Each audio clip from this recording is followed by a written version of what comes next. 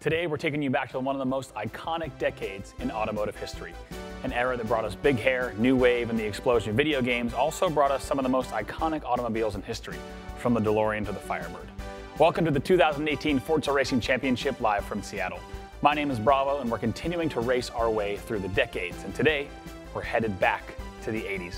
Series 1 champion Noble Box is looking to go 2 for 2 in Series 2, but Lage is back in action after missing out on round number 1 races and looking to make a statement. We've got some rad car and track combos today for you from the decade of greed, and today we'll find out who has the eye of the tiger and who will just beat it. Welcome to the Forza Racing Championship Wednesday Showdown.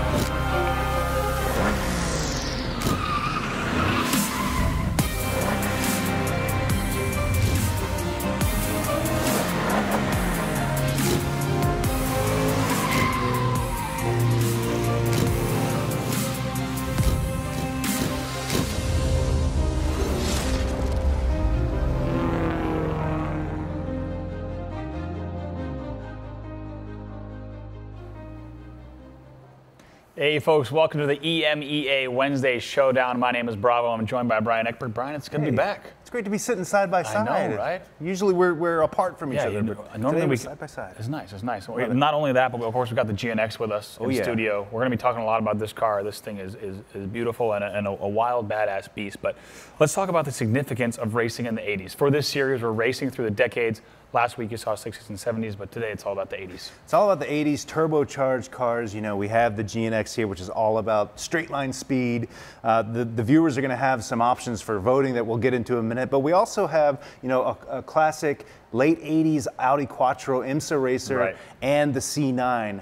The Mercedes-Benz Group C Monster, a leaderboard car in Forza 7. These guys are going to know this car backwards and forwards. And kind of some wild days of motorsport, right? I mean, here we have like you said, the 90 Quattro before a bunch of regulations came down on that vehicle, so that thing's going to be able to get around the track in the dry or the wet, which will be exciting to see. It was a great time, right? Yeah. Safety wasn't such a big deal. It was all about speed, get to the finish line first. That was the 80s. These cars are going to be a lot of fun today. Right. And speaking of course, we're going to have the GNX in a poll. We want to make sure that we talk about that. But speaking of the poll, and you guys watching at home, make sure you get involved. Head to watch.forzarc.com to complete quests and unlock prizes. You see a bunch of fantastic looking cars here. You got the DB9, the Civic as well, and some liveries as well that we're going to have for this show.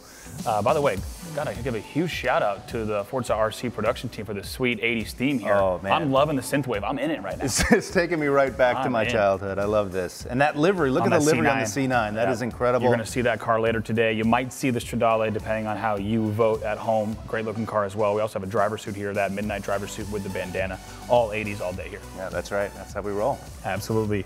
Of course, speaking of though, we do have that race 2 poll, which is going to be ready. Let's go ahead and take a look at that. And it's a big question. Is the GNX versus the Stradale? Now, Brian, you and I talked about this. We'd like the community to self-organize here and make sure that they vote for the GNX in one race and the Stradale in another. That way everyone's happy. We're going to see both cars today. We'll let you guys take care of that. And you couldn't have 2 more different cars here. We're going to be on Homestead, which is a car that has a lot of speed to it and some tricky corners. Both of these cars are going to handle this track in a very different way. Absolutely. So excited to see exactly how that nets out between the polls. Remember, watch.forzarc.com to vote on which car you want to see in race number 2. But of course, also, the drivers have to race quite a bit to get to this point here. That's right. And the last point in that last point on that tour, of course, is the Sunday races. Let's go ahead and take a look at the highlights.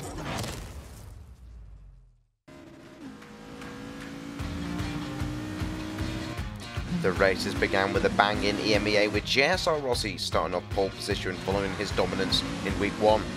A nail-biting start for the European drivers, bottlenecking into turn 1 gave Williams-Mitchell the room he needed to make matters worse for BAM 7. 7 couldn't deal with the relentless pressure from Mitch, but it was Rossi who was on flying form as he nailed the win in race 1.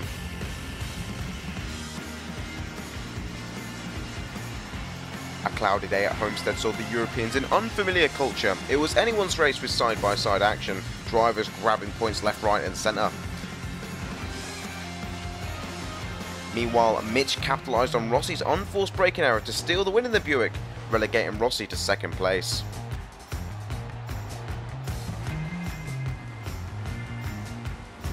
Race 3 saw the return of Road Atlanta, a track where scenic beauty and deadly corners go hand in hand. It was a superb cutback on the first lap, which saw Rossi lead the Merc train through the S's. Disaster at the back though for the FCT boys, desperate to accumulate points, found a one-way ticket to the pit lane. Upon exiting the pit lane, Joker in frustration displayed horrendous retaliation on lapping traffic, sending Matt Gaming into the wall and received a 20-second penalty for his actions. It was good times though for the Jap Speed Racing, with Rossi winning 2 out of 3 races. In a Lobby B box had it all to do. A good start was essential, knowing Lage was just behind him. It soon became a battle for second, with Roadrunner and Lage locking horns as the Frenchman tried to find a way through up ahead. Box released the shackles on the car number 4 and took it straight to victory.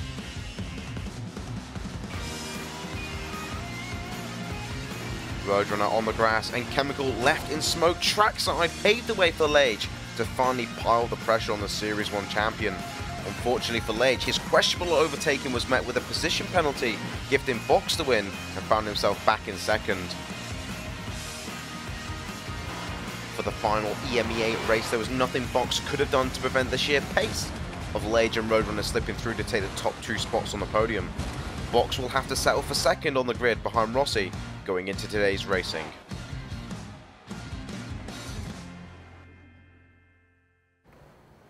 All right, of course, lots to talk about there, Brian, this series, and even coming out of Sunday heats as well. Box is still out front. Box is still defending that Series 1 playoff championship. Yeah. You know, it would have been easy for him to say, I've done it, I've won, I'm going to take it easy in Series 2. But he's thinking the long game. He's thinking about those finals. He wants to be in a great position for the finals. He's working hard. I love it. I think a lot of people, myself included, are wondering how long can Box hold on to this? We saw him dominate at the Series 1 playoffs, and now coming into week 1 last week, so strong. And now still sitting on pole. He looks comfortable there, but another person who's comfortable on pole is Lage, but he's not there. He misses out week 1 races. We got to talk about that, of course. Unable to compete in week 1. He loses points there, so everything's going to count for this guy.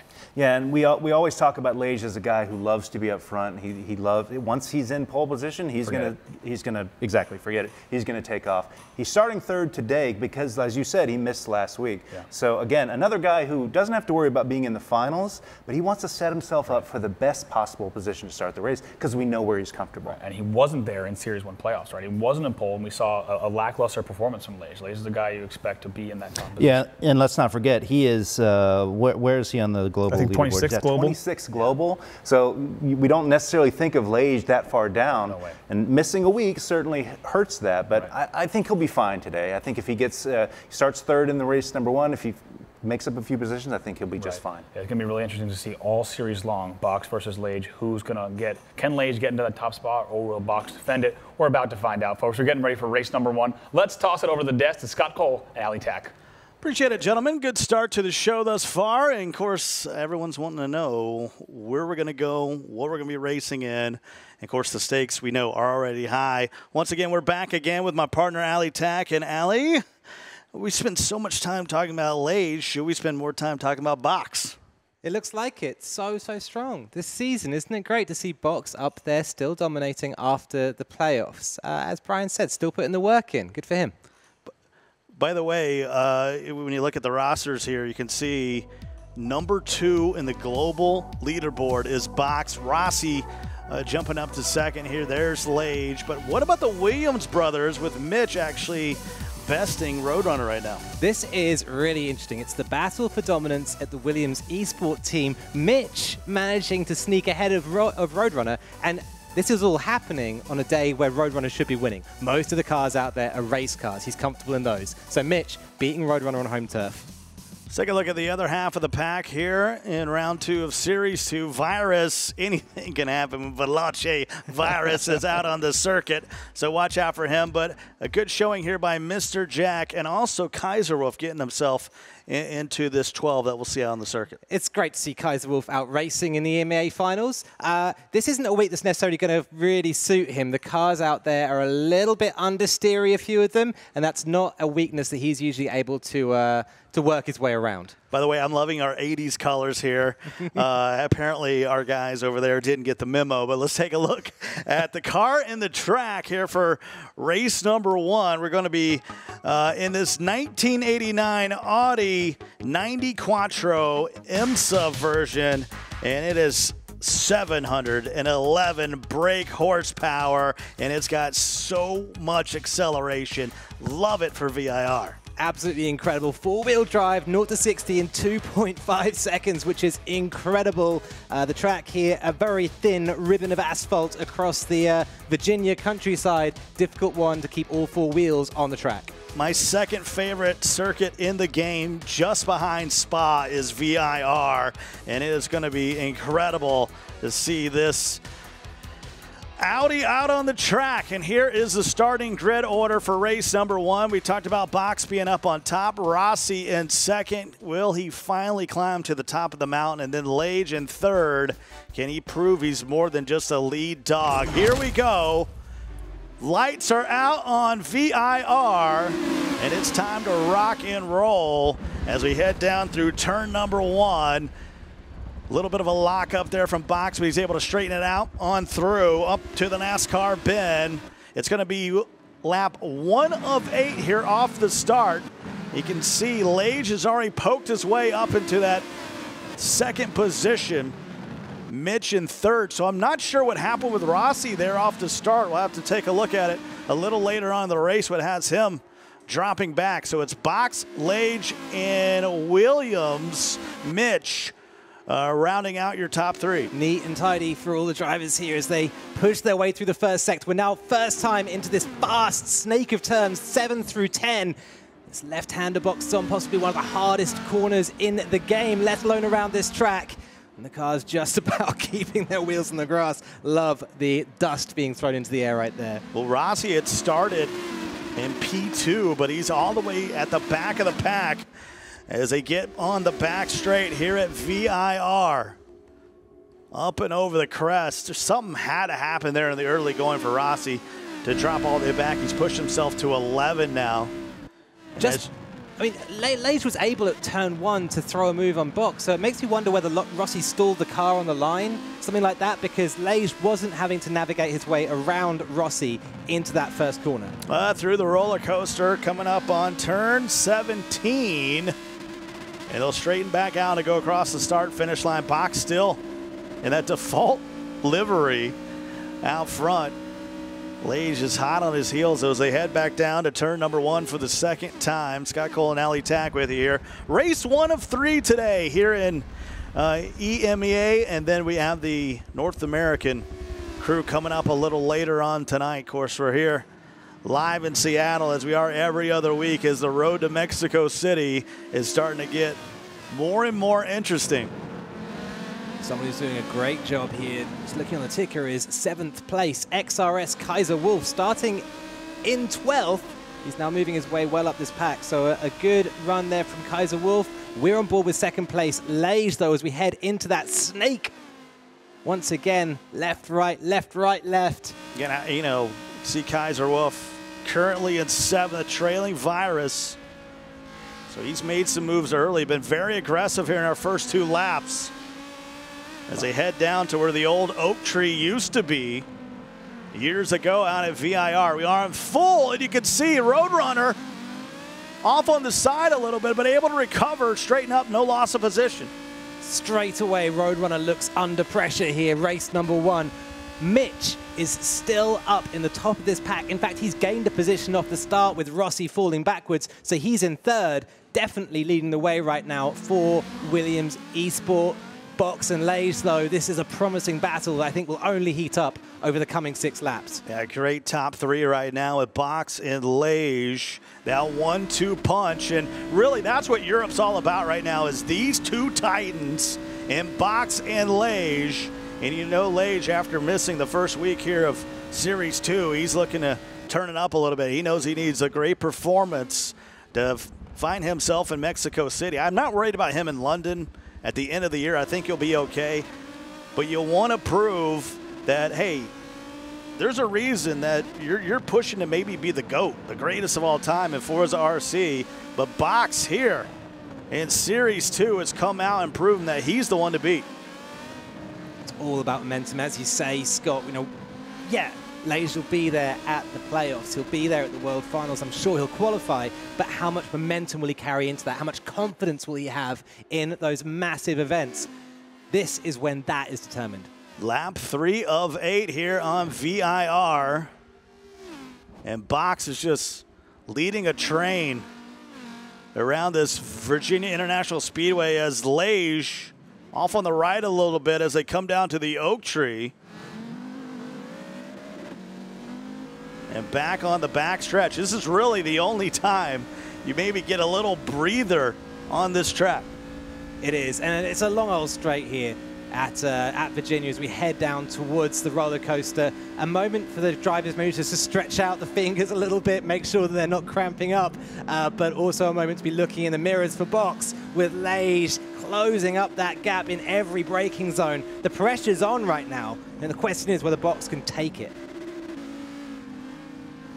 Let's take a look at the start of this, the race that we had here, because something happened to Rossi that we're still trying to figure out. Let's bring in our man Brian Ekberg, who's always got a second set of eyes on the track. What the heck happened, Brian? That's exactly what we're looking at. We're looking at that start, looking at Rossi. It seems like he had a bad start to begin with because Lage got right around him. He ended up on the outside of turn 1, and we think what happened is that he just went wide and everybody else passed him. So really bad luck, bad start outside on turn 1. You know how that is, you know how sharp it is. He just had bad luck. Now he's in 10th, I believe. Well, how disappointing is that, Brian, where you spend time, you go through the qualifier, you go to the Sunday heat, you finally find yourself in a good podium starting position at P2, and then a disappointing turn 1. Yeah, you have to wonder if this is Rossi, again, not being aggressive in that turn 1. He don't want to push it, he doesn't want to nudge, he's going to stay outside, he pays the price for it. Man, take advantage of that, appreciate it, Brian. You'll be with us throughout the day. Really keeping us in check, Allie. That's the reason we bring Brian Ekberg along with during these races. We're halfway through 4 of 8. Off on the side is Virus. Yeah, Valache Virus. As we're heading down to the oak tree, he was looking like he was trying to battle for position, but all 4 wheels going off on the inside there. He would actually probably hit the old oak tree if it was still there. He was on a straight line for it. That was turn 10, South Bend, where he went off one of the hardest places, as I was saying, on Forza Motorsport. The reason is it's an off-camber left-hander that tries getting stuck into each other here at the roller coaster. Yeah, you get so much really momentum and velocity as you move through 7, 8, and 9 that when you're coming through 10, kind of throws you for a loop. If you're not ready for it, you can find yourself doing exactly what Virus did there, was being on the inside, not able to set yourself up for turn 11. Lap 5 of 8 now as we head back down to turn 1. And although Box hasn't looked sharp, Allie, he has been able to maintain that lead over Lage. I think Box is strong almost everywhere around the track apart from turn 1. He's locking up there, he's making little mistakes, and that's a touch on a sign, giving Box just an unstable moment. I thought Lage was going to dart down the inside at the second chicane there. Not quite, but yeah, he looks strong everywhere. Turn 1, a little bit weak there, a little bit wide, a couple of laps running, and that will not have gone unnoticed by G2 Lage. First sector of this track, he has not looked sharp technically, and you thought with the car getting a little unsettled there on the inside of the NASCAR bend that might be the moment that Lage thinks about coming inside, but no. 3 laps and a half to go here as we once again race down to the complex of 11 and 12 around the old oak tree. Go Lage. I kind of wish Madison, I mean, can I take a tangent here? I kind of wish Madison Avenue, which is, you know, at the real VIR, was in the game. I think you almost need, instead of that just casual back stretch, you need a little kink, a little chicane in there to make it interesting before you make that run through the roller coaster. It gives a second chance for these drivers to get a good run out of the corner. It's all about optimizing the acceleration of this 4-wheel drive Audi, making sure you're getting that very, very fast 0 to 60 time of 2.5 seconds onto the asphalt, making it real. If you fail, the car behind has an easy overtake on the straight afterwards. Well, hold your breath, folks. Here comes Lage and Box once again down to turn 1. This time it's lap 6 of 8 as the sun sets over the Commonwealth of Virginia. Little lock up there from Lage, trying to keep the power down through turn 1. Much better job in negotiating these corners this time through for Box. I think that little mishap last time through, Ali, probably gained a bit of his attention. It definitely did, and we've seen it so often in previous seasons with Lage. He's so cerebral, he's so calm, and he's looking here at Box, just measuring the gap. He knows that the two of them could go side by side, sure, lap on lap on lap, but there's no point in doing that. He needs to make the overtake, make it cleanly, make it once, and make it just before the checkered flag. This turbocharged machine, 711 horsepower. Screamies in the chat says, these flybys sound amazing in these Audis. Let's take a listen as they head down the back straight.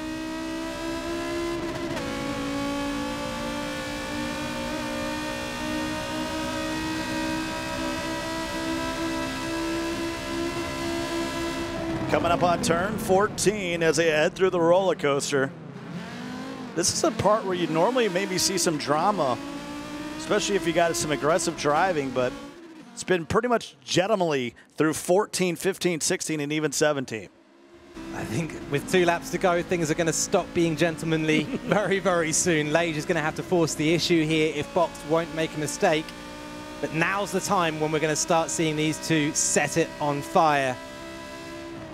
And it's really a 1-2 race. We haven't jumped around a lot, and rightfully so, because this is what you come out to watch every week. You want to see the best of the best, and here are 2 of the best in the world, and Box and Lage.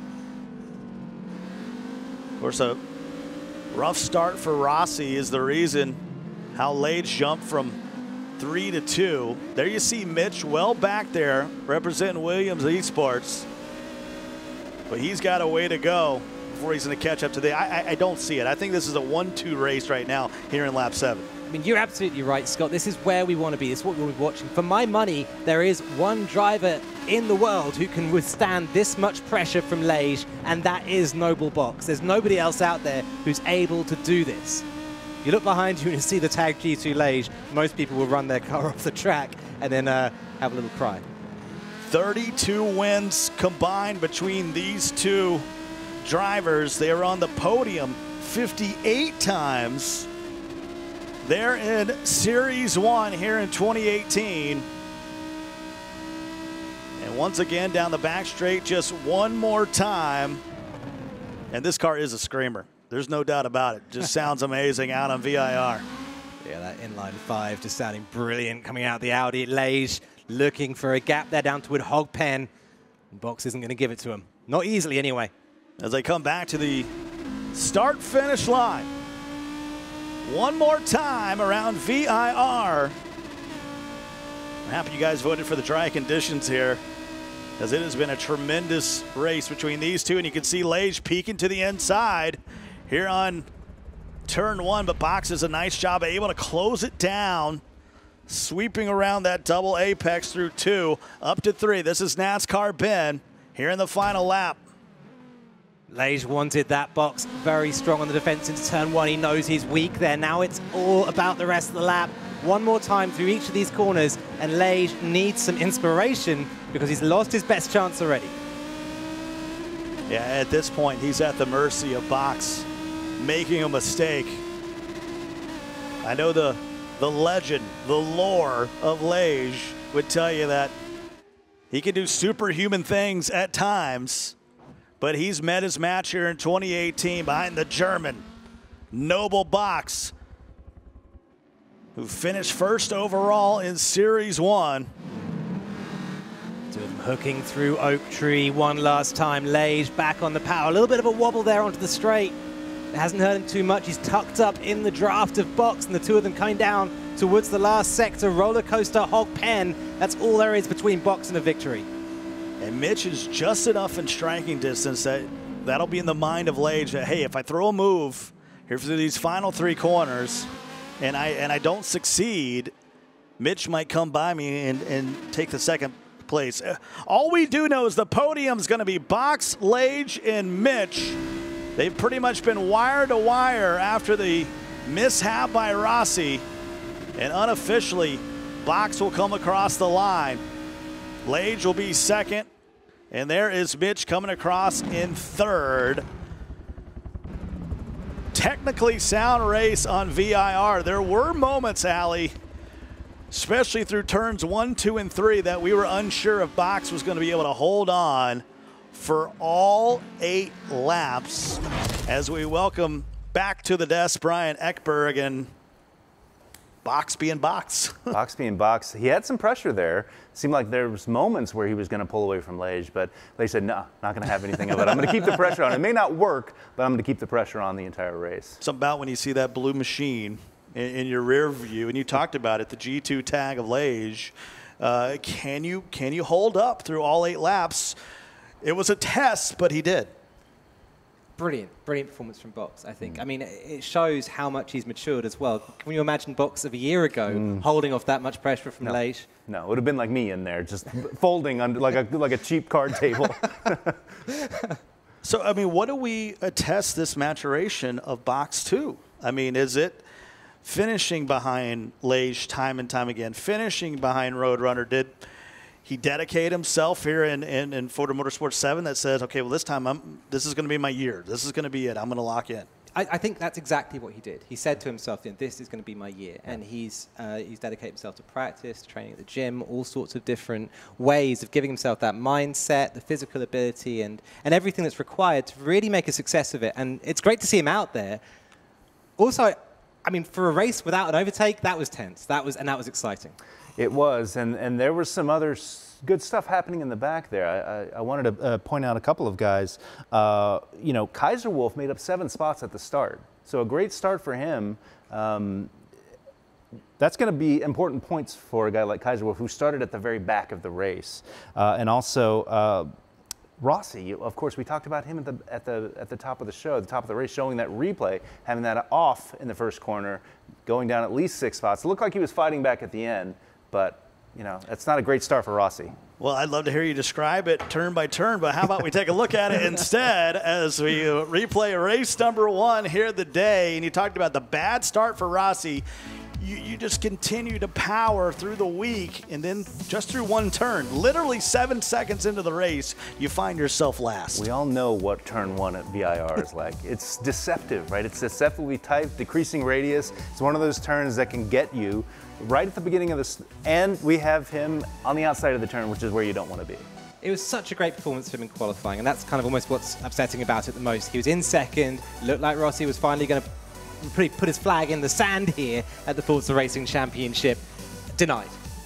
Yeah, we saw a little bit of Kaiser Wolf there. I wanted to focus on Bam 7 as well. You know, a good 4th place finish for him, but if you looked at his lap times, he was almost a second off from the top 3 guys. We know 7 doesn't really like this type of car. He's not comfortable here, and you saw the top 3 sort of pulling away during that race. 7 sort of all alone in 4th there. He'll be one to watch, though. I mean, later on in the day, we're going to have the Sauber C9, the Mercedes Sauber C9, and that's a car which really suits 7's driving style. A lot more of a responsive front end. So definitely one to watch.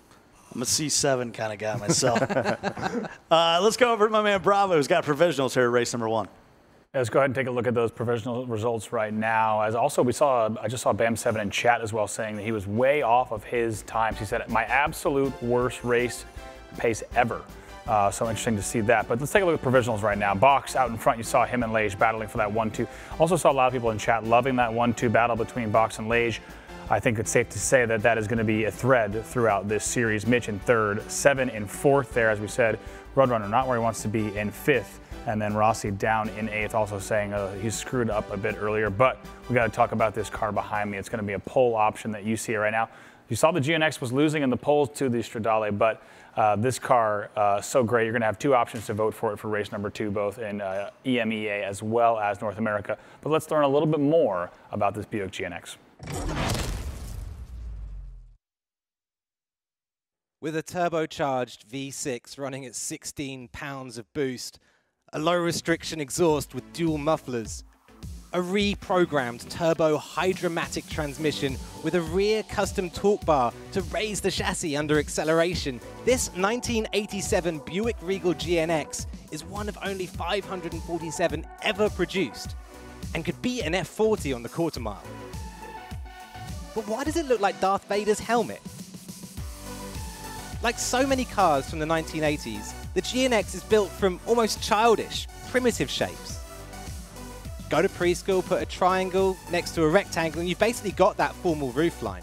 Do it again, and you've got the hood or the tail. It wasn't a manufacturing limitation. In the preceding decades, car design was dominated by beautiful, complex curves and ornate, organic shapes. So what changed?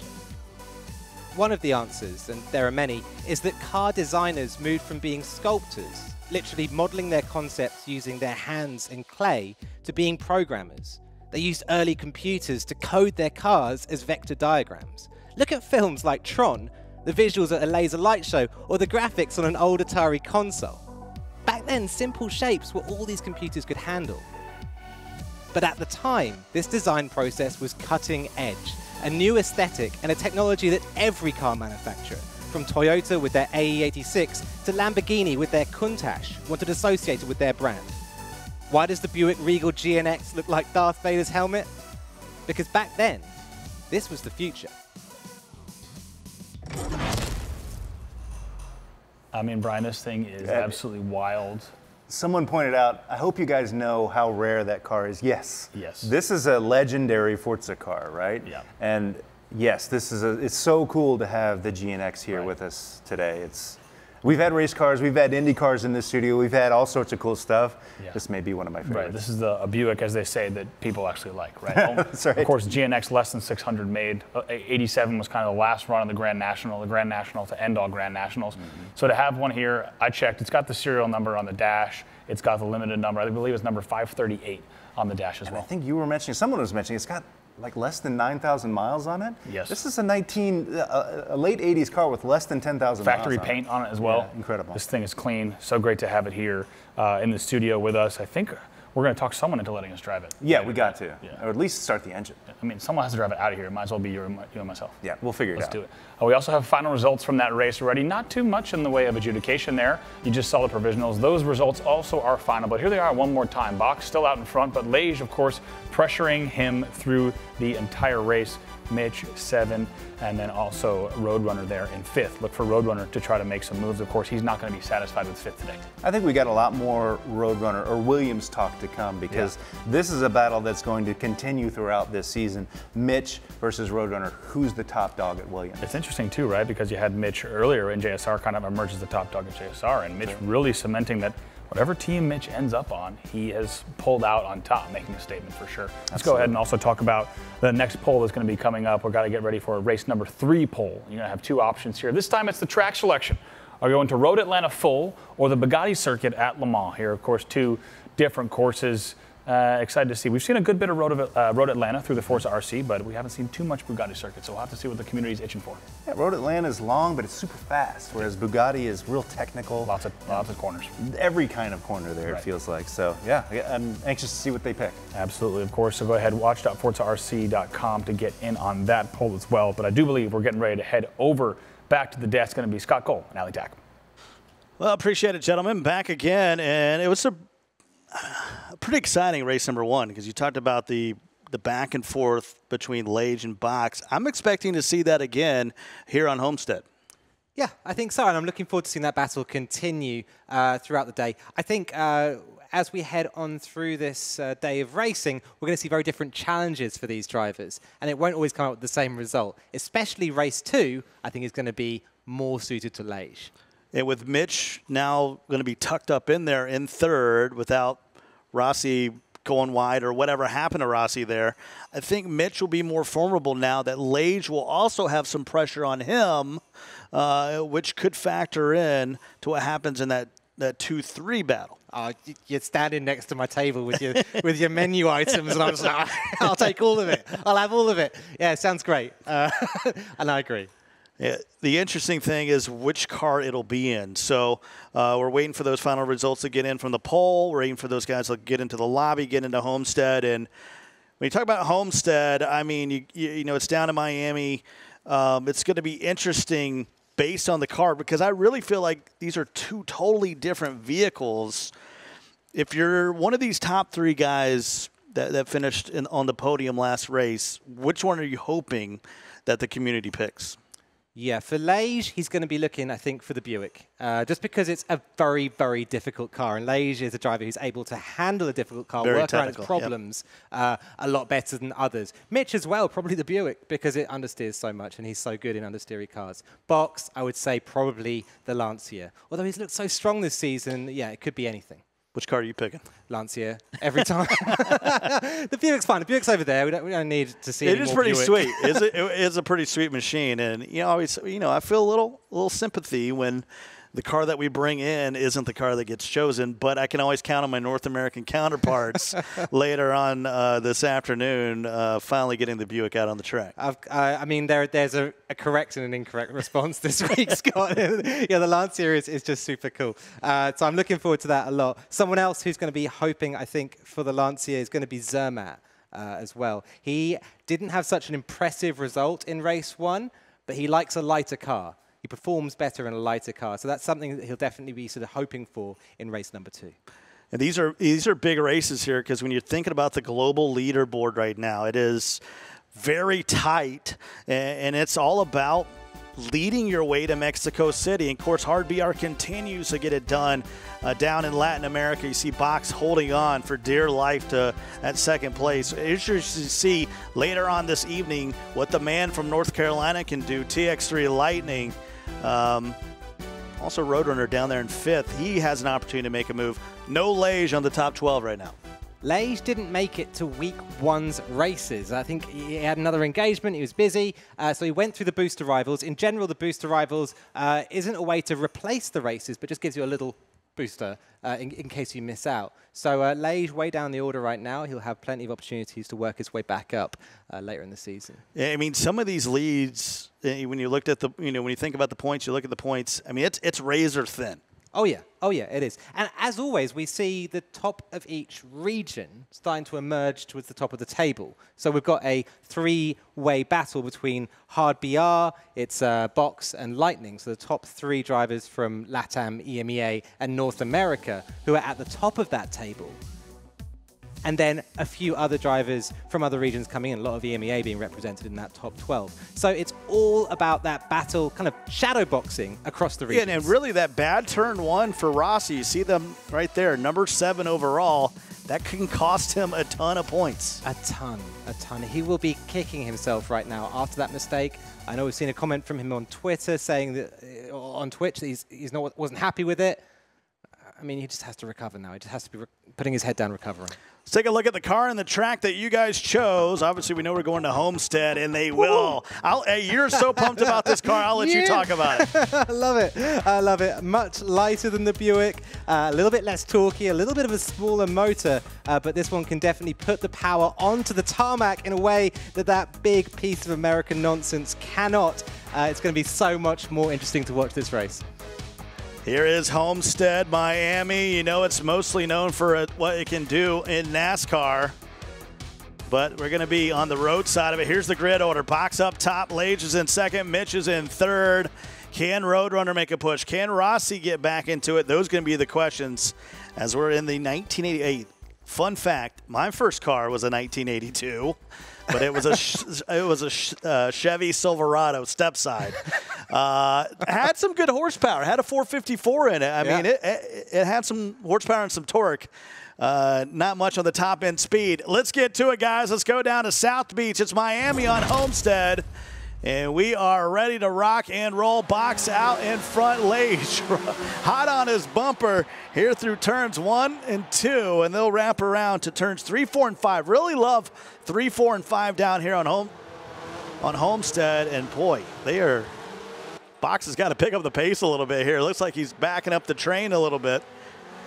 Able to come out onto 5. And this is a key stretch as you see some of the guys clipping the grass. Yeah, look at that front pack.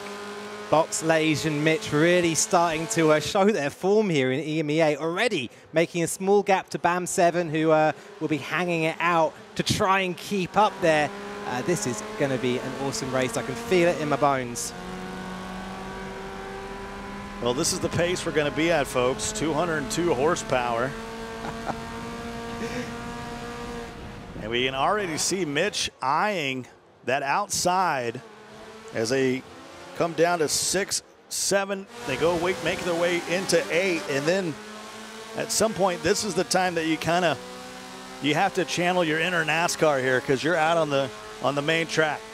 Absolutely right. Lage going defensive into this fast left-hand loop through the banking. Absolutely defending for his life from Mitch, who's just tucked up there in the draft. I'm not saying I foreshadowed it, but I told you it's going to be a little bit different now that Lage has to worry about someone on his tail, somebody that he has to defend in. And I'm actually a decent fan of Homestead and Daytona. Lage trying to go the inside a little bit. I love when you come off the super speedway and you start to make your way into the road course. That's when it gets a little interesting. The entrances to the road circuit and the exits to the road circuit are so key. And there's such a change in the feel of the track here on Forza Motorsport 7 when you change from the outer ring into that infield circuit. The infield's very thin and crunchy. Lage looking for the lead here. And let's see if he can make it stick. Coming around 6 and 7. And it looks like he'll make it happen. Also, Mitch was able to come by Box as well. So Box goes from 1st to 3rd. Boy, they are stacked up right now. And a headsy play by Mitch to notice that. Straight back on him from Box. Up the next hairpin. Very, very close battling here as Lage starts to pull away. So Lage able to come through that one, not only make it stick, but get a couple car links here. Mitch able to close down a Box as he was coming through, but this is the battle right now between 2nd and 3rd. And I was just going to say, what a heads-up driving there by Mitch to notice, okay, Lage is going, I'm going with them too, and there was nowhere for Box to sort of file back in. He had to wait for Mitch to clear. Exactly. He made it to train behind Lage, hooked up the front bumper of his car with the rear bumper of Lage's and just used the gap that he created. JSR Devin in chat says literally not a single good thing about Homestead. Well, you are on, you're close to South Beach. Yeah. You can head down there. I mean, the tacos are phenomenal. But I assume he's talking about the racing. Go to a snack bar, get you some nachos. Hey, I love a bit of Homestead. I like this track. It's kind of crunchy. It's got a Sebring vibe on the inside. Very sort of old feeling. The curbs are high. You can run them, but you have to just run the right line. Yeah, the infield at Homestead's a cracking track. So, yeah, we'll get into this later. I love the banter, though. Lap 3 of 9. Try the nachos and then get back to me. Let's take a look at the start of this race. We had Box on the pole. The front of the pack, it was Linus Stern with Box leading the way from Lage and Mitch. Later on in the race, starting to come alive. Boy, Mitch look at still that. Holding Box off, though. Look at that lead that Lage has accumulated through these first 3 laps. He's sort of off on his own now, and this is when he is the very best. It just proves how fast he is. He's gaining hundredths of a second per every corner, but that starts to add up. Next thing you know, he's 0.3, 0.4 tenths of a second ahead. Lage is one of the winningest drivers out there in the Forza Racing Championship. He wins a lot of races. He doesn't come on the podium of that many, though. He doesn't come 2nd or 3rd very often, but he often comes 1st. So if he can get ahead, he can make that gap. If he stays behind, he tends to lose it. 19 wins in Series 1 for Lage, but didn't win the big one when it came to the Seattle playoffs that closed out that first part of the series. Here in Series 2, he's sort of making his debut after missing the races 2 weeks ago. And now it's up to Mitch and Box. Box doing a nice job of flip-flopping positions. He was in 1st, fell back to 3rd on that move by Lage that really Mitch just went along with it, stayed with it, but Box has done a nice job battling back and able to grab that 2nd. Which is going to be big because if Box finishes 1st, Lage, you flip-flop him in the 2nd, you go reverse grid in the 3rd, you're really setting yourself up for who can have the most overtakes in race 3, and that's what it's all about. That is exactly what it's about. Box and Lage so equally balanced in their reverse grid performances. It's going to be very, very close indeed coming into that last race. Also tied on points. I think they're going to have to add up how quickly they went around the race, add them together, I don't know, all that crazy stuff. We'll let the guys in the nerd cave worry about that. Good to hear from Diablo checking in from F4H. And I want to get your take on this. He's like, if you miss the apex in this car by even 6 inches, you could be well off the track. It's not got a massive engine in it, the Lancia. As you say, you know, not a huge amount of horsepower, not a huge amount of torque. So it's all about maintaining apex speed. Roll the speed through the center of the corner, and you'll carry that speed all the way with you down the straight afterwards. What Diablo's talking about there is if you get a little bit offline, you have to decrease that speed, you're going to be losing out all the way through to the next apex.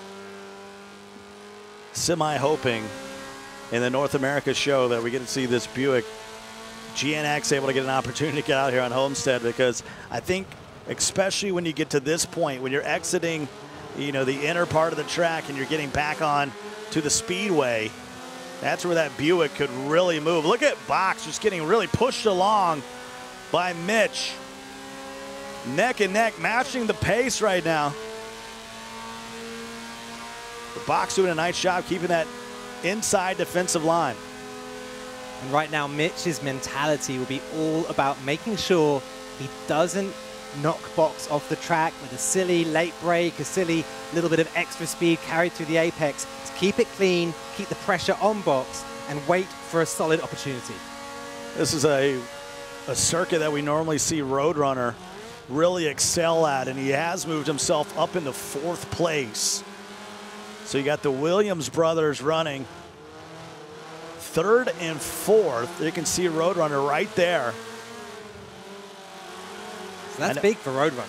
Big for Roadrunner. Overtaking 7, getting himself up into there. Next up on the field is Mitch, who's been threatening for that dominant position in Williams all this time. Roadrunner's going to have his sights on his teammate. Currently 3rd and 4th, and there you see, I mean, he's just waiting for Box to make a mistake. Can wait all day. When we look at this circuit here, you know, 2.1 miles of layout. Where's some opportunities? Where's the overtaking chances for Mitch? The best overtaking for him is the corner we're just exiting. That's turn 8. The move Mitch has been trying, he's been working on it the last couple of laps, and the reason he's a couple of car lengths back now is a kind of over-under. He wants to go wider than Box on the way into the corner and straight line speed it out with a late apex of that corner. That's not really working out for him. The Lancia doesn't have that acceleration that the Buick has to give him the advantage there. Look at Lage checking out here at the front of this pack. But he can throw a move on him there. That's probably the best place, turn 8. But he wants to be up the inside. Make the move on the way into the corner, not on the way out, which is what he's tried so far. Lap 7 of 9. Lage well out in front, so the battles between 2nd and 3rd, Box and Mitch. 7 has found his way back into 4th, edging out Roadrunner. And Roadrunner's trying to take that position back. You can see them going side by side. Boy, this is what you love to see. We might go 3 wide. Virus is thinking about getting involved. Down towards the hairpin, it's a right-hander coming up, and Roadrunner just bailing from that. He doesn't want anything to do with it. He's part of the sandwich. At that point, you want to be the bread. Virus to the inside for Valache. And let's listen to these pack of 3 Lancias as they rev up to hit the super speedway.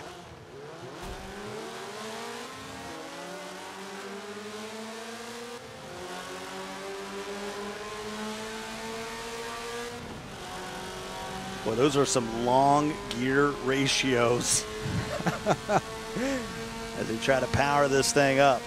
It's a great little mid-mounted inline 4 in this car. Sounds fantastic. As you say, not hugely powerful, 172 abstract units of torque, whatever that is. But 0 to 60 in 5.9. You guys chose in the community this car over the Buick Regal GNX that we have in the studio. and how rare this vehicle is that does 0 to 60 in 2.5. For me, they chose correctly. Listen, the Lancia it's a cool car. It looks fantastic. Of course, coming from a sort of rally heritage, Lancia doing incredible things in the rally championships of the 80s. So a car that's perhaps slightly more comfortable off-road than on it, but at the same time, doing a fantastic job around Homestead here. As we were saying, though, it's so much about that rolling mid-corner speed in this car. It's all about perfect lines, maintaining momentum. Leigh's doing an amazing job of that this race. And that inline 4 sort of has a similar sound that maybe a BMW inline 6 would have. You know, obviously, it sounds more underpowered than the BMW. And let's check in with Bravo. What's going on in the chat? Hey, thanks, guys. Lots of talk, of course, about just how big Leigh's leader gap is. You see it on screen right now. I mean, look how far out in front it is. What are you guys seeing about Leigh's race here that has let him just take a huge lead? Zero pressure. When you have no pressure, it's just you're hot lapping. It's just I know we're on a Wednesday, but it's just a Sunday drive. I tell you what, the problem for Leigh is that you don't get any extra points for winning by a big margin. Yeah. It's just the same points, still 20 for that win. He's way out there in the lead. He needs to cool that car down, get it down to 80%, just make sure he doesn't make any silly mistakes. At the same time, this is a very Leigh win. Take the lead, pull away, disappear into the distance. It's in the mid-pack when he's fighting his way through cars that he tends to drop points. Final lap, 9 of 9. Leigh well out in front, so it's going to be the battle of second and third between Box and Mitch. Mitch has got a little bit of space now. The question is, in this final lap, can he make a run at Box through turns 6 and 7 here on Homestead? Scott Cole and Ali Tack along with you. This is race number 2 of 3. And remember, we take the results from race 1, from race 2, and then we'll reverse grid that final race number 3. And you guys are trying to choose between Road Atlanta, yes please, or of course Le Mans Bugatti circuit's not bad either. Can't really go wrong with either of those circuits. It's 2 great tracks. Fantastic little circuits we've got to push that C9 Mercedes-Benz Sauber around. I'm going to go ahead and call it right here. It's going to be Leigh 1, Box 2. And for Williams, Mitch, he's going to be in third because once you get up on that super speedway, you know, the fast part of the track, that's used for a ton of NASCAR events, IndyCar, things like that. I mean, you forget about it. If you're not making a move exiting the inner part of the circuit, going on to that outside part of the track as we welcome in Brian Eckberg, you can forget about it in that last little stretch. And that final corner that you mentioned is so difficult because it's such a steep camber for the car. It's easy for that car to get upset. These guys handled it with ease. Well, we started off with Box in front, but it was the move by Leigh, and Mitch tried to be a part of it. And it was just for a couple corners that he had some success over Box. But Box, once again, showing his dominance, that he has one of the fastest pace out there. It was good to see them all sort of interacting with each other, pushing and working our way around. In the first race, it was a little bit of a procession maybe, with Box and Leigh putting pressure on each other. Good to see that Leigh can throw the move, even if it was just on one car. And this is the Leigh we're used to seeing. He gets out ahead and he takes off. We were looking at lap times. I think Leigh might have been the only guy to touch the 131s that entire race. Yeah, 131's really fast. Of course, he was hot lapping for majority of that. Let's take a look at the replay here in race number 2. That Leigh looked oh so dominant at one point here, and I'm sure we'll maybe take a look at it. We got 3 wide. Yeah, we saw a little bit of contact there between Box and Leigh too. It didn't seem to affect anything, but I guess Box just broke late there, felt like. And here's 7 and Box and Williams. Mitch trying to make something happen for second place here.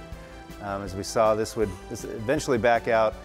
Roadrunner, and I believe this is 7 we're looking at as well here. Yes, it is. 7 getting around Roadrunner, but here's that moment, Scott. 3 wide. And nothing wrong with that. I guess red was a popular color in 1982. Roadrunner, although he was in 4th, 5th, sort of in that middle of the pack, there was times, I don't know if it's the track, but I probably think it's more of the car. He's uncomfortable in these kind of vehicles. He looked uncomfortable. He looked, I mean, at the same time, he was buoyant. He was moving forward. Sure. Maybe it wasn't his perfect car. He does so well in those P-Class, LMP1, four-wheel drive beasties, and tends to maybe turn it down a little bit in road cars or rally cars, as we saw there. Well, Bravo's got the provisional results, so let's go over and check in with my main man, Bravo. Let's go ahead and take a look at those provisional results. We'll bring up the leaderboard right now after that race. Of course, adjudication is still in progress, but as you saw, Lage out in front, and boy, did he ever get comfortable. I saw the co-pilot in chat said he really laged it on thick. I don't know about the pun, but I'd have to agree with you. Box there in second, able to hold that down. Having to play a lot of defense throughout those last laps of the race there. Mitch in third, Roadrunner still there in fourth. Also saw Diablo in chat chiming in, saying, having seen Lage drive at a land, he is a robot. It is crazy how consistent and smooth he is, and he looked good there. But as we talked about, guys, Lage is going to have to perform really throughout online if he wants to sit in a good position coming to Mexico City. Yeah, I mean, I agree with you, and I also agree with Diablo out there. I mean, when you give, you just it was this much. The whole race, it was just a millimeter or two, that, as far as the screen goes. I know if you talk real world, I mean, you're talking about several feet there, but that's all Lage need to just one move, and he's cruising for the rest of the race. But you have to be Lage to pull that off. There's only, like we were saying before, you have to be the right driver to be able to make that work. Lage, yeah, he threw one move on, he made it look very easy, but he's probably the only driver out there who had the pace to be able to pull away from Box, pull away from Mitch, which is nuts on Forza Motorsport 7. And Bravo, if these results continue to hold, we're in for a heck of a race 3. We really are, of course. We've been talking about it since the beginning of the series this year. Lage and Box going back and forth. Box there, consistent so far this year, but Lage really proving that he can get out in front. Like we said, we got a lot more to come. Race 2, final results, race number 3, as well as some Forza community news. Don't go anywhere. We're going to go to a quick break from the Forza Racing Championship sponsors.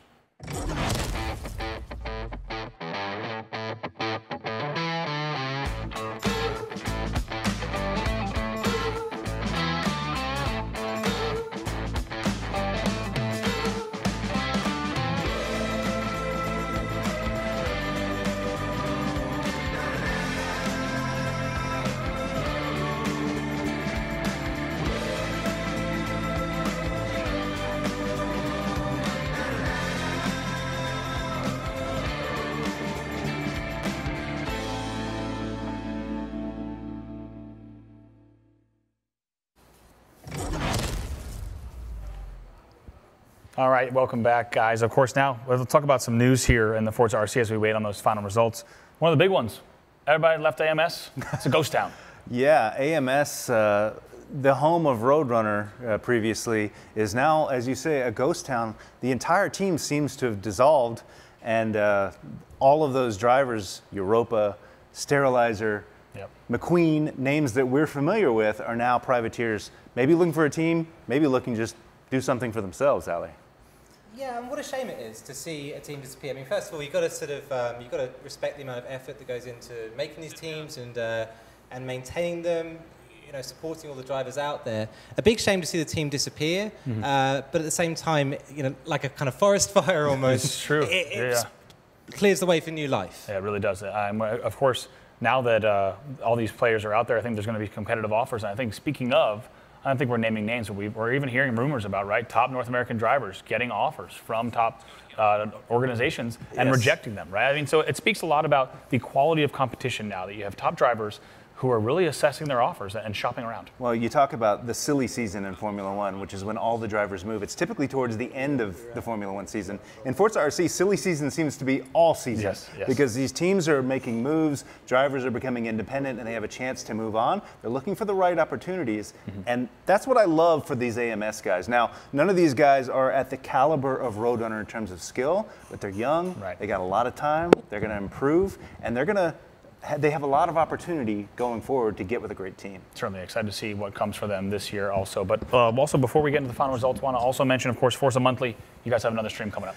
Absolutely. So Forza Monthly is our monthly Forza show where we talk about everything that's happening across the world of Forza. The next show is on August 6th. It's going to be at 1 p.m. right here in the studio. We're going to be talking the August update for Forza Motorsport 7, lots of Forza Horizon 4 news, and of course talking about the ForzaRC, so don't miss it. This is episode, what, 3 now? This is episode 3. Right. We're going to have a special car in the studio, just like we had the GNX today. Some special guests from around Turn 10, and it's going to be a fantastic time. Can't wait. Excellent. Sounds like final results are ready. Let's go ahead and pull those up from race number 2 that we just saw in that Stradale. No penalties here, so once again, the results will stick a little bit cleaner this week. We saw some rough racing and some bumping in EMEA last week, and looks like everyone's toned it down, a little bit more respectful. Lage out in front by a long shot box, holding on to that second. Another great performance from him. And then the boys from Britain, Mitch and Roadrunner, excuse me, boys from the Great Britain right there, Mitch and Roadrunner in 3rd and 4th. But now that race number 2 is, and final results are in, we're getting ready right away for race number 3. Excited to see exactly what this is going to hold. But we have the leaderboard so far, of course, to tally the results from those first 2 races. Keep in mind, each week in the Wednesday Showdown, 3 total races where all the results will be summed. Lage now here out in front. I'm not sure if that's an official first. We'd have to know about track times exactly to know between Lage and Box who's first and second. They're tied on points. If somebody's going to win this, points. We still got a race to go. A reverse grid race. Let's not forget. Interesting to see those guys swapping wins. This is what you expect from ForzaRC and EMEA. Those 2 guys at the top of the heap. Yeah, and here's the question, right? Between Box and Lage, right? Who is going to be more comfortable? Neither of them necessarily known as reverse grid monsters. That's right. Who can get just a bit further in this last race? It's going to be exciting. We're going to get right into race number 3 right away. Scott Nally, over to you. Appreciate it, gentlemen. I think that's a great point Bravo brought up. Neither of these guys are super aggressive at the back. They have an opportunity to change the narrative, though, here. They do. They do. I mean, speaking of changing narratives, after losing out on Season 3 at Le Mans, Lage has never lost at Le Mans in 2018. So this guy is going to be coming to a track that he's never, ever lost at. Oh, my. All right, well, we're getting ready for race number 3 here. Let's take a look at the cars and the tracks. Of course, they're going to be in that C9, that Mercedes-Benz. 1989 was a great year, and this is a cracking motor vehicle. It's incredible Group C racing, and everyone loves it on Forza Motorsport. The C9, of course, a car which performs at the top of P-Class, and so one that these drivers will be very familiar in the circuit to the south as well. Hey, you and I have been there. Yeah, we hung out there one time. We chilled out there. Of course, it's not the whole thing here, but there is some of the most famous curves and corners and turns that you'll find not only in France, but in the entire world of motorsports. And watch out for turns 4 and 7. Who is going to be able to tame this C9 beast? Here is the reverse grid. Zermatt at the 1, Mr. Jack at 2. But let's go ahead and go all the way down to the bottom. It's Mitch, Box, and Lage in 10th, 11th, and 12th. Tip of the cap to Box. He's actually in 11th. That might be an advantage. And the lights are out here at Le Mans. We're on the Bugatti circuit. And let's get going. This C9 as they race their way down through the Dunlop curve into the Dunlop chicane. And not seeing much change. If you're going to see any change, it's going to be happening much more closer to the back as these guys rumble up and around the curve coming down to La Chapelle. And that's what you need to watch. A little lockup. Going 3 wide. And that looked like that was massive crash. There's at least 3. Roadrunner and Rossi there. Yeah, off on the side. Saw Rossi, saw Roadrunner. Not sure who the 3rd guy was. That was 7. Yep, bam, 7 got caught up in the carnage as well. And so that'll move. Oh, boy. That's not a good sign here for Kaiserwolf. There's a lot of red in that damage. Yeah, the one you want to look at there is second down on the right. Engine 100%. That car is not going to be moving very quickly at all. You're going to have to limp it back to the pit lane. But in a sprint race, 10 laps around the Bugatti circuit, his race is over. Hey, you're going to be last anyway, so might as well fix that engine damage. It's a little bit of image damage too. I can tell you that. 10 laps in total. You can see Roadrunner there. Well, it's the second visit for Roadrunner to Le Mans that he's found himself in the wall at. Last time out, it was the final race at the Seattle playoffs. This time, just the first lap at the Bugatti circuit. Manages to navigate his way into the pit lane just about. Here we are with Lage now, though. Lage started to look pretty buoyant on a reverse grid race. Good effort from him. Well, it took some carnage and chaos to get him up into 7th. There's Mitch. He's in 6th. Box is in 5th. So our trio of champions have moved themselves up, and Mitch gets squirrely on the outside. Upset car that allows Lage to come by on the outside. And so now Box and Lage in 5th and 6th as Mitch, boy, it looked like he just caught the curb just a little bit, maybe a little on the grass, but he unsettled that C9 very quickly. It's so easy to misjudge your speed at La Chapelle. Take a little bit too much, and that outside apex will be there, that outside curb will be there to eat you up. That's what unsettled Mitch's car, and that's what saw him spinning around. Little love tap from behind. You see Zermatt Chris. Hey, Chris. First time seeing him in color pictures today. They are running 1 and 2 right now. Chris trying to throw a move to the inside. Here's Mr. Jack, a little wheel lockup, and those two will get taken out. Mr. Jack putting his nose in where it did not belong there. It's always going to be an accident with Chris unsettled, and that's Rossi and Mr. Jack getting into it now. Carnage here in the battle for 6th.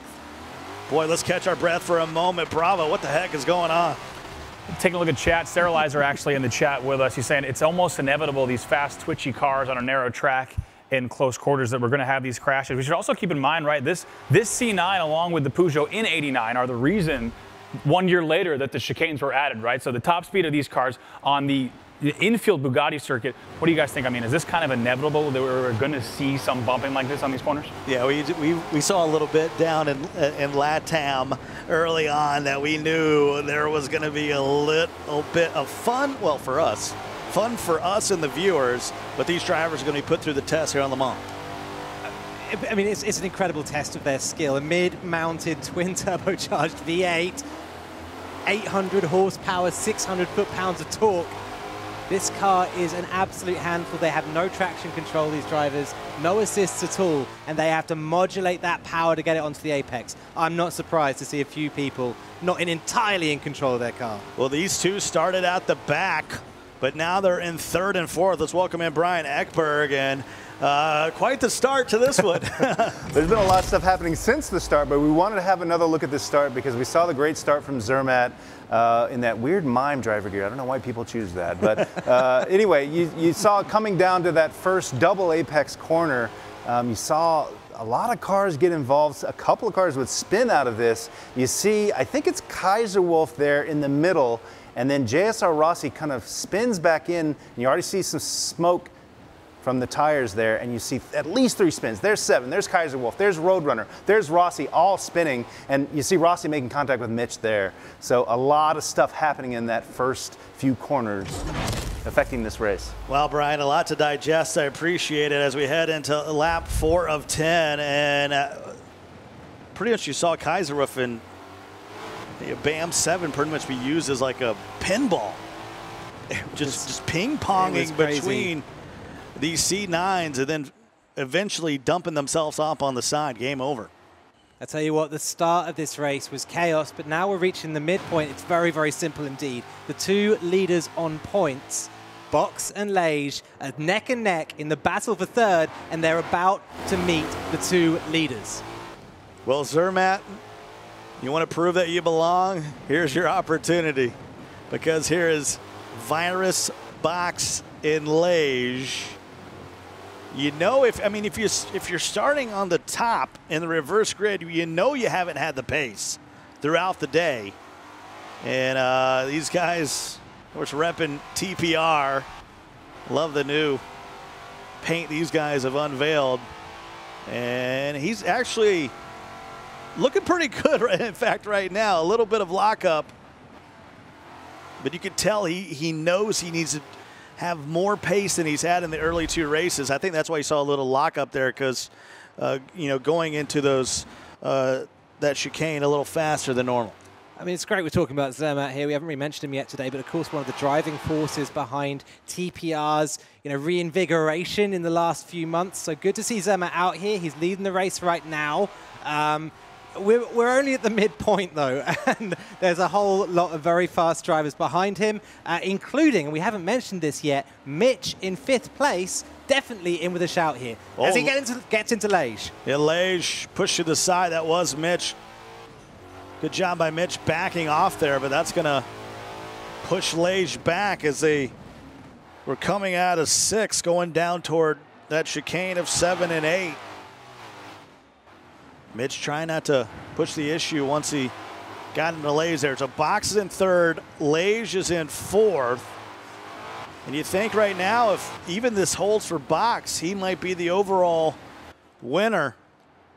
In that little touch, Mitch on Lage has given Box just the whisper of a chance to make an attacking move on the cars in front. He doesn't have to defend Lage off right now. There's a couple of car lengths there padding, and he can maybe throw something on Virus here and get a car between him and Lage, which will be his #1 priority right now. When you talk about 800 horsepower, you're going to see some wheel spin. You're going to see some lockup, especially on the Mans. We talk about such a technical track. You see a lot of different corners and curves. But Zermatt, who has 0 wins, he did find himself in 1 podium this year, is trying to defend a couple champions that are in his rearview mirror. What a first win it would be to take one, to steal one away from Box, Lage, Mitch, and Virus, 4 of the very fastest in the world, let alone EMEA. He's going to have to hold on pretty tight, though, Zermatt here, because there's plenty of people who'd love that position. It's hard to count these as overtakes because I really just feel like Box and Lage I've been playing too much Warcraft, have been, moving themselves up based on the mistakes of others, and you can even count that as one as Lage moves into 3rd, and now he sets his sight on Virus. Lage proving, well, dispelling a few ghosts here, we should say. A driver who hasn't performed brilliantly in these reverse grid races, and we've commented on it more than once that maybe he's a weak driver moving through the pack, but making it look very easy here. Well, Box is falling back. Mitch is in 4th now. You see battling back and forth. Box able to take that 4th position back from Mitch, so that didn't last long. And now they're side by side. Mitch on the inside of La Chapelle. You have to think he's going to be able to defend that 4th position here. There's a very long right-hander and a whole lot of advantage for him as Box throws another move, though. He does not want to give up that position. And here is Lage up ahead, but look at this battle between Mitch and Box. Mitch finally, well, I say it, and they lost a little bit of momentum there, but Mitch finally able to secure that 4th position. Let's take a listen to this 800 horsepower, this Mercedes C9.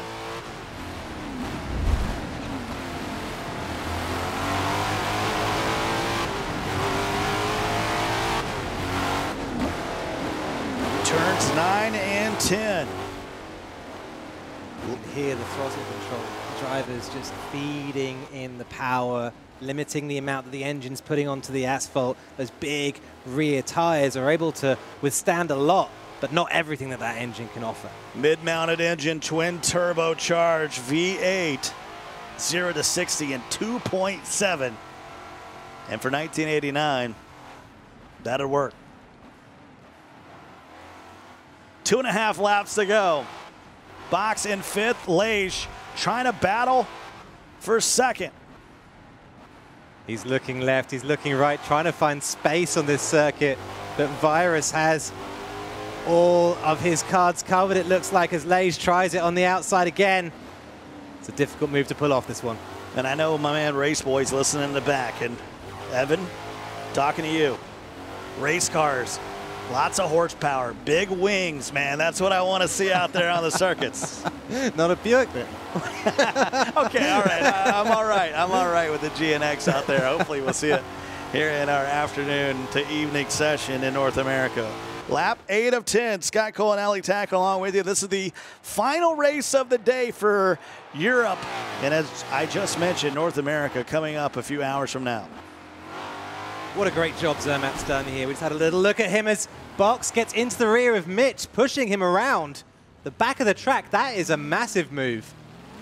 Boy, the adjudicators are going to have to take a look at this. The marshals going to have their hands full with that one. Box had had enough. Zermatt somehow still holding on. And we've had some clean racing today. That's going to be interesting.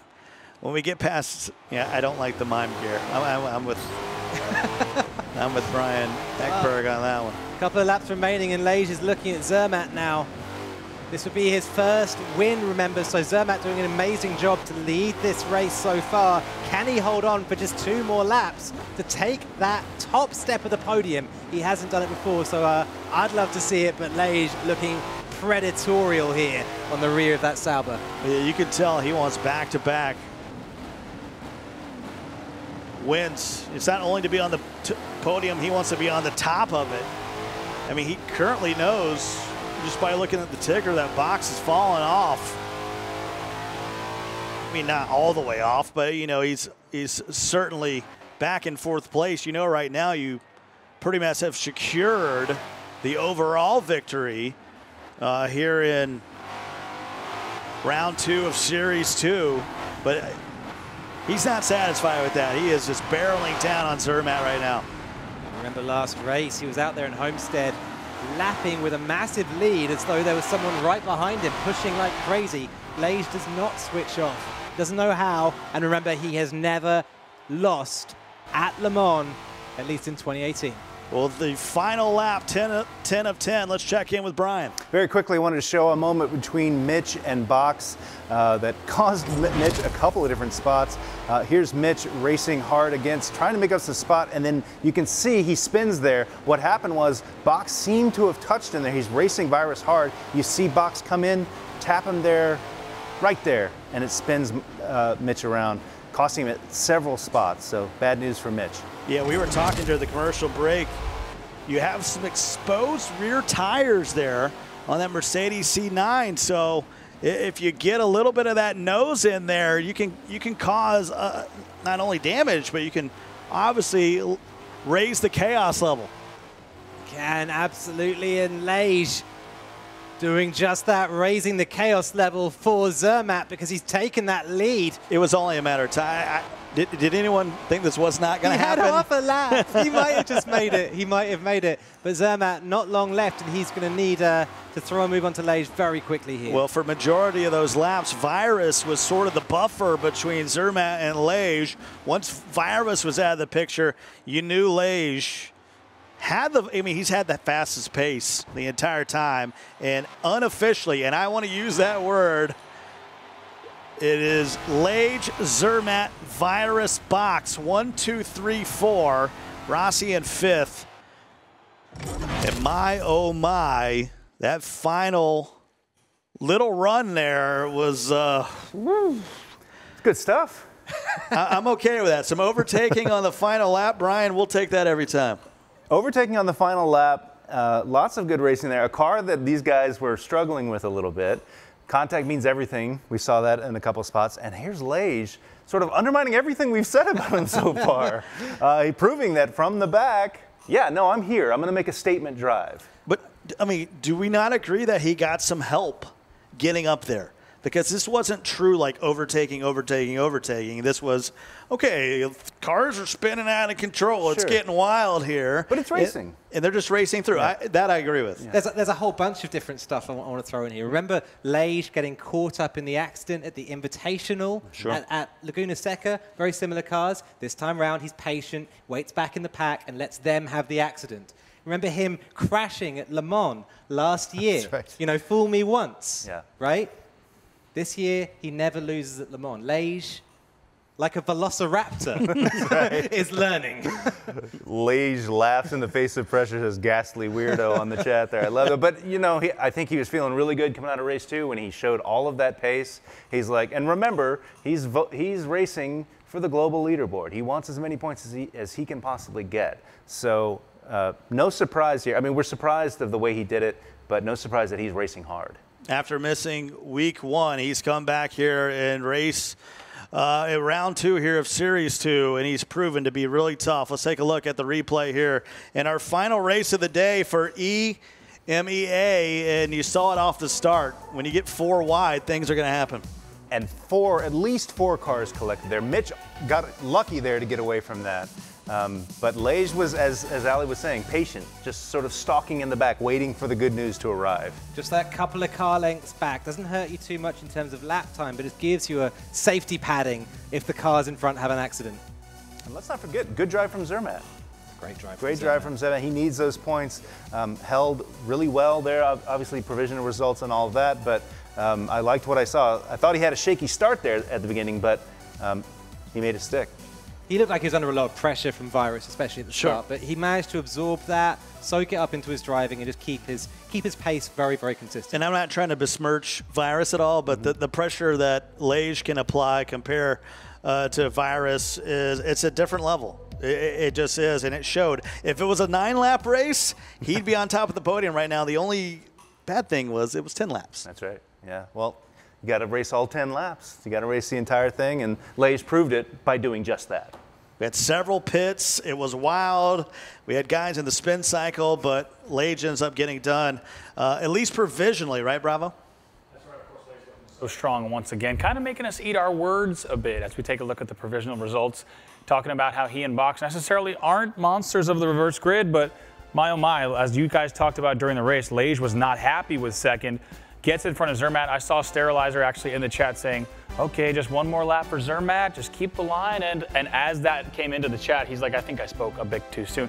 You guys called it perfectly though during the race. Lage, not happy even with second. Even though he would have came out on top today with second, he wanted every point he can this season. Yeah, absolutely. And the interesting thing as you think provisionally, I don't think Box is going to be in fourth when all is said and done. I think that spin out of Mitch is going to cost him. And I want to talk about this because Box, we've talked about the confidence. We've talked about the confidence we've seen in his driving this year. But is that confidence turning into arrogance now? Is that taking that step from being a great driver, a conscious driver around other cars, to thinking, I deserve that position before I even make the move? So, Bravo, we're with you provisionally, but we don't think it's going to stick. Yeah, actually, Obla Derek in the chat as well asking, will there be a penalty for that spin that we saw from Mitch? So maybe a little bit more adjudication work for the team during that last race. Of course, when you take those C9s off of the full Circuit de la Sarthe and put them in the Bugatti circuit, things net out a bit differently. Of course, let's get ready, though, now to check in with our Champ versus Champ series. You guys saw the intro last week, Joseph Newgarden versus Tanner Faust. Community voting heavily in favor of Tanner Faust, but that first challenge is ready. We're going to go ahead and check out, see where those guys are at.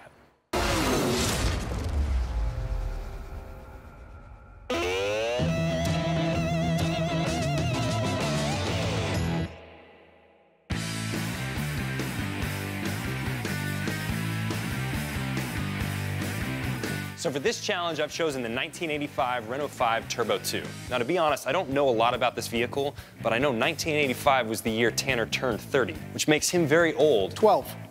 I was 12 in 85. Well, there you have it. It's still a classic, and we're going to race it. For this challenge, I've chosen a track that I've actually seen you drive on. I saw you take the championship on this track, so I thought it'd be special for you. Maybe I was hoping to bring back some butterflies. Well, I have chosen a Renault 5 Turbo. Yeah, it's nicknamed the Widowmaker. I mean, these things are epic.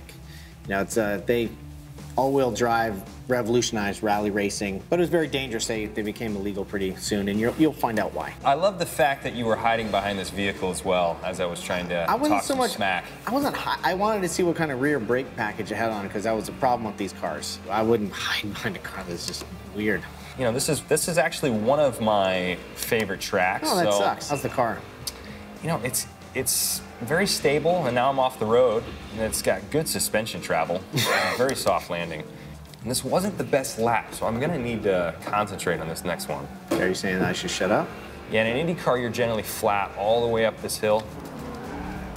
Short wheelbase in this thing, huh? The Renault 5 doesn't like that. It's not a fan of the flat up the hill. Now it's rally style. Now we're talking. It's actually very drivable. That was awesome. Welcome to all-wheel drive. Did you ever pick up NASCAR terminology? Yeah, I've heard some really interesting... Oh, damn it. You're talking to me about NASCAR. I'm trying to make this hairpin. I always love the terminology paint the line. So if the car was working really well, you could paint the line, you could keep it down on the apron. If it wasn't working well, it was pushing, you couldn't paint that line good enough.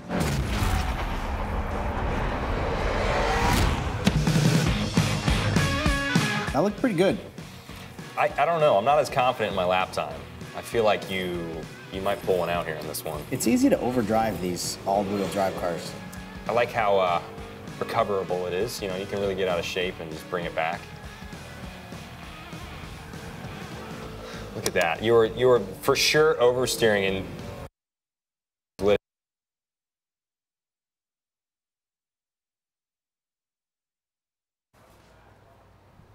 All right, so there, the first victory, of course, for Joseph, but we'll have to see exactly how that plays out between these two guys. It's an interesting series. You know, these guys are both tremendously fast in their own right, in their own disciplines. But here we are in Forza. We spoke about this last time. We know Joseph is an old school Forza guy. Tanner is relatively new to the scene.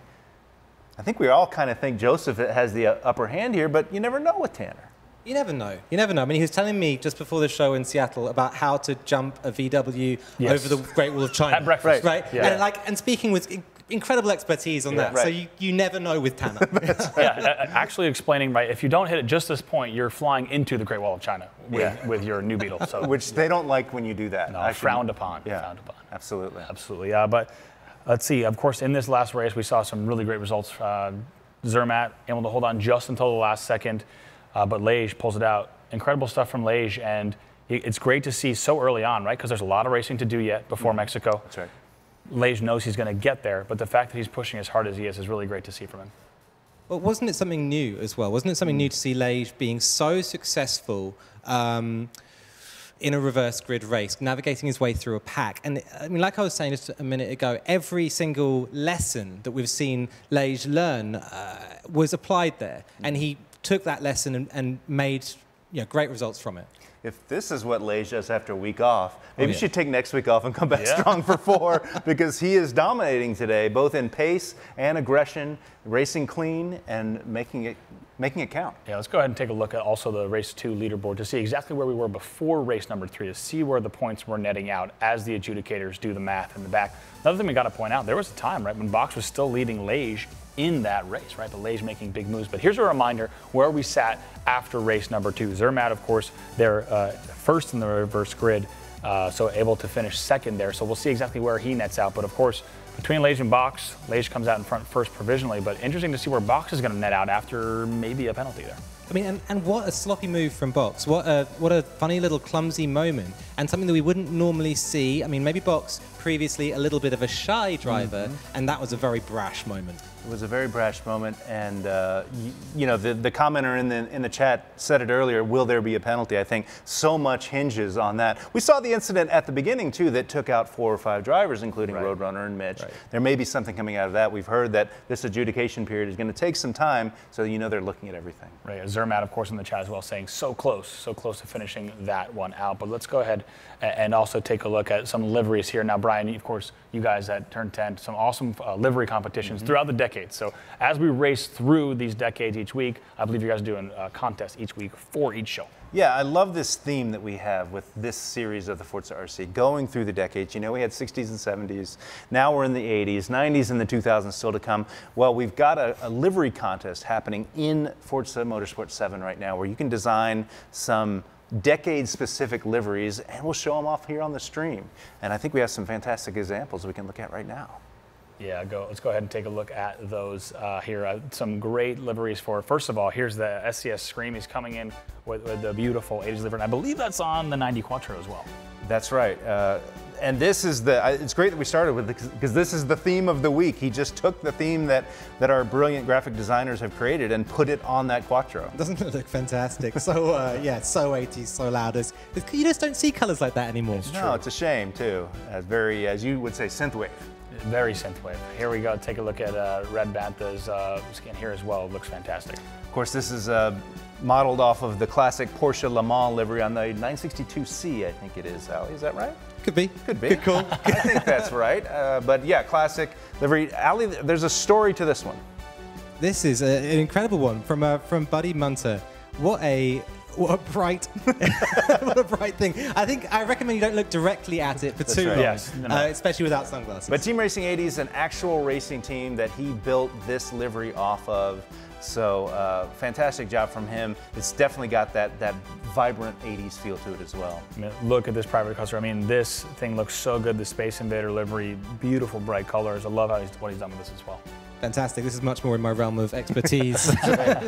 slamming Space Invaders, and yeah, all the cool little Pac-Man stuff in there the as well. wheels make it on this one. Those bright green, lime green. You know, that's. I hardly noticed them. That's right. They're very subtle. Hard to notice. All right, the Ice Rabbit design. Look at this. Of course, it's on the GNX. We've got one here in studio. We should do that to this car right here. I think the owner would be fine with it, right? No, he'd be fine with it. He'd be fine with it. Look at this. The Gremlins theme looks fantastic. Normally, sometimes you see a Vader theme. Actually, the GNX we have here, for anyone with a keen eye has seen, there's a Vader front plate, and there's actually a Vader license plate frame. There you see it actually right there. Nice. Of course, this car really known as the Darth Vader's helmet of automobiles. What happens if you add water to Vader? We'll find out later. Let's just okay, we'll do some research. I'm not worried at all. Wow, but look at this. Livery is amazing. It is. We're ending here with this is the 80s montage brought into a livery. We got to make sure we point out everything that's here on this Ferrari. We got the MTV logo. I see it. You got the RoboCop. Ali, I'll let you walk us through some as well. Kermit the Frog there on the right-hand side. E.T. We missed one. The Rubik's Cube, the Nike swoosh. Cube. Yeah. Outrun. Outrun. Yeah. With Was E.T. MJ with Michael Jackson? Smooth Criminal? I think there's, yes, there we it have is. Prince, the MJ. Top Gun. The Top Gun logo. That's awesome. Too good. Big shout out. All F40 should look. Yeah, and there's a poll also live, I believe, if you want to watch out, ForzaRC.com to select which is your favorite. So make sure to head over there and vote on which of those you like most. But my goodness, fantastic results from the livery contest. Yeah, and guess what? We've got more coming because the 90s contest is open now. We'll be doing, that's open in, it's open now, I believe, and we'll be showing that off in 2 weeks, and then the 2000s. So if you are inspired by this, go check it out. Go submit a livery contest. Who knows? Maybe your work will be appearing right here in 2 weeks. Right, you can get it right on the show. It sounds like we have final results from that last race. Let's go ahead and pull those up right now because we want to see exactly what happened. Box does get the 5-second penalty, which in race number 3 is it's quite a result, especially if we look at the battle that was between Lage and Box. Keep in mind, you had Box in about 3rd and Lage in 4th at one point during this race. So, Ali, it's a very different finish here in race number 3. It is. It looks like there's a little bit of justice there for Mitch, who maybe was unfairly spinned as he pops up just ahead of Box there. Big winners as well, of course, of Rossi and Chris, who get a position each there from the penalty. And you got to feel for Roadrunner and 7, those guys caught up in that early incident in the race, missing out on a lot of points there when those guys are traditionally pretty good at reverse grid races. Yeah, I mean, Roadrunner's someone you usually see carving his way through the pack, doing a great job. It was that crash at the start. There's really no recovering from it when the race is that short. Yeah, absolutely. Let's go ahead and take it to the final leaderboard then from today's EMEA races. This is Series 2, Round 2. Here's where everything netted out. Talked about it earlier, Ali. You can penalize, but you can't give back. This is one of those rare scenarios where actually the penalty does give back to Mitch. It does give back to him. Mitch still losing out to Box by 10 points there, but that comes from his performances earlier on in the day. Lage, though, what a run from him. How well has he done, yeah. Really, really great. Stepping up where it counts.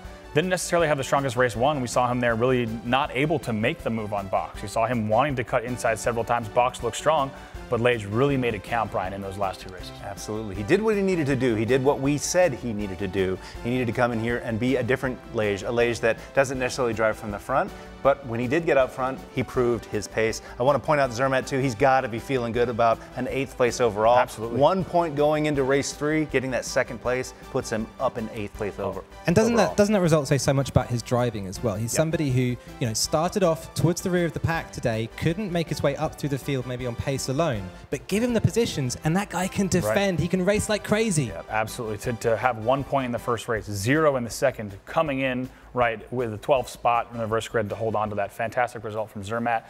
Box is going to be pretty happy though with that 2nd place, but we talked about how much it really Lage made it matter in terms of points.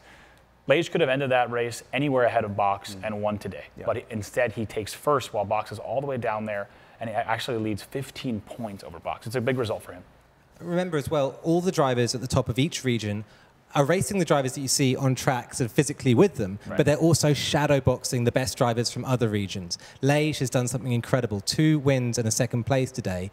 I mean, after a very strong result in the qualification rivals, that gives him so many points in the run towards Mexico. Right. Let's go ahead and talk about the broadcast schedule. Of course, not only do we have a lot more racing coming up today, but also a lot more in Series 2. Wednesday's showdowns, you saw the first one on July 18th. Today is August 1st. We got 2 more coming up every 2 weeks, August 15th and August 29th for those Wednesday races. Going to have a recap show on September 12th. We're going to get ready for the playoffs on September 26th, and of course, we are headed to Ciudad de Mexico on September 29th and 30th. That's really what everyone is playing for here in Series 2. Yeah, absolutely. It all ends in Mexico City, and everybody's racing hard. Lage, he's not forgetting about Mexico City. He's not thinking about London. He's thinking about Series 2 playoffs. He is. He's going all the way there. We're seeing Box on social owning up to it a little bit there, saying it was my fault that crash. Didn't really adjust my driving to how much the pack was slowing down. So yeah, a little bit of a kind of an apology, but also a little bit of a blame thrown there to his confront. But look at Box too. I mean, just put it behind you, right? You've had a great Series 1 result in week number 1.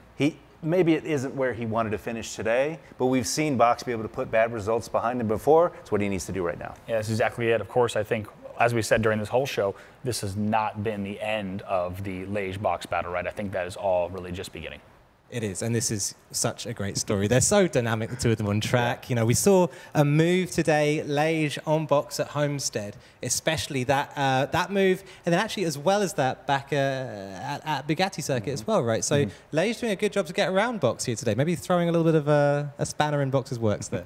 Right, so of course, but round 2, of course, not over. We got some Rivals events coming up as well as many events throughout the week. But here we go, August 2nd through 4th, the Rivals Booster Reward is going to be that Diablo SV. Yeah, classic Lamborghini. It's hard to believe a 1997 is considered a classic at this point. That's just because I'm old, but it's a great reward and a great chance to get some extra points if you're looking for some points in the ForzaRC leaderboard. Rivals Boosters, your last chance in round 2. Absolutely, and that's not going to be it for today. Of course, we have North America races coming up tonight at 6 p.m. Pacific, 9 p.m. Eastern. Make sure you tune into that. Lots of stories yet to unfold for North America. Absolutely. Yeah, lots to go, lots to go. Looking forward to it. Yeah, it's going to be fantastic. Guys, I want to thank both of you as well as Scott Cole, of course. Been a fantastic show and another great chapter in the EMEA history books as we go through the decades. North America is coming up in just a bit. Be sure to join us at 6 p.m. Pacific. And of course, also a big shout out to our sponsors here, Plantronics and Playseat, for making this all possible. We'll see you guys at 6 p.m. Don't miss it. Coming up tonight, the Wednesday Showdown for North America.